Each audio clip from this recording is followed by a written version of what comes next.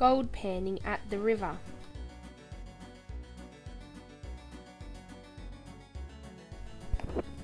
Men mining with chisels and hammers.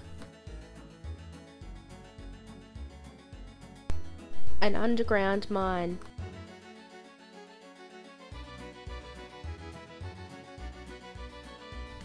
Shovels, picks, buckets, sieves and pans are some of the tools being used. This is one of the largest gold nuggets found in Australia. The gold nugget has been melted to be poured into a bar. Transportation was commonly by foot, horse, or horse and cart.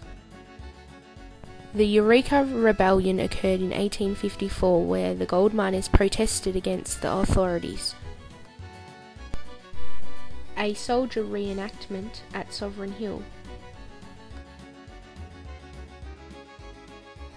This flag is an iconic symbol of the Eureka Stockade.